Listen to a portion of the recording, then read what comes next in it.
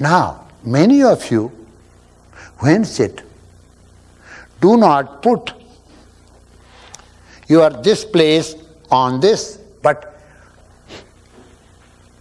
press the bone, this bone, ankle bone.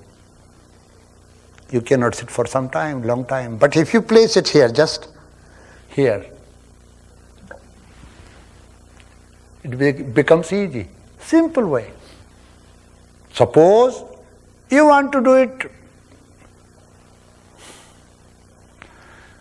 Padmasana, which nobody does. It should not be done for meditative pose. Padmasana means, real Padmasana is done like this, see?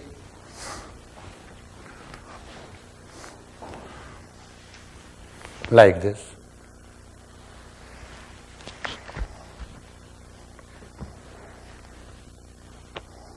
It is firm on the ground. Now, again, you can see the difference whether the posture is right or not. Still. But this is, I don't recommend this pose. This is a good exercise. But this is not a good pose for meditation. Why? Because your honest lock will be released in this. You will have to do something extra for that. This is a simple pose. This is not pose to be practiced during meditation. Any disease comes through bad wrongdoings, through wrong postures, through bad breaths, cannot be cured by medicine. Remember this. Therefore, attempt of practicing yoga, advanced stages of yoga,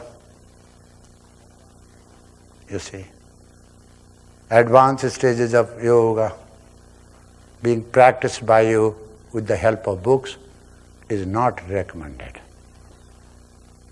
You can sit in this way.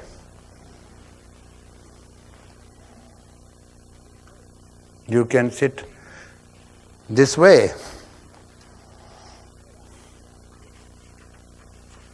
There are 3 or 4 posture. In any posture you sit, these lower limbs and upper limbs have very little to do with meditation. This I found out very late, in my 30s, after doing many experiments. Posture does not mean that you have to twist your limbs and that will make a posture. That can make a good exercise posture. That does not make a good meditation posture. Good meditative posture means keeping your head, neck and trunk in a straight line and assimilating your limbs in a way so that they don't disturb you. That's all. You can sit on the chair and do it, provided the floor is wooden, provided your seat is wooden. It's bad conduct of feet. You see. All the limbs which have come out of your body, anything, through those limbs you discharge your energy. Think about it, what I am saying.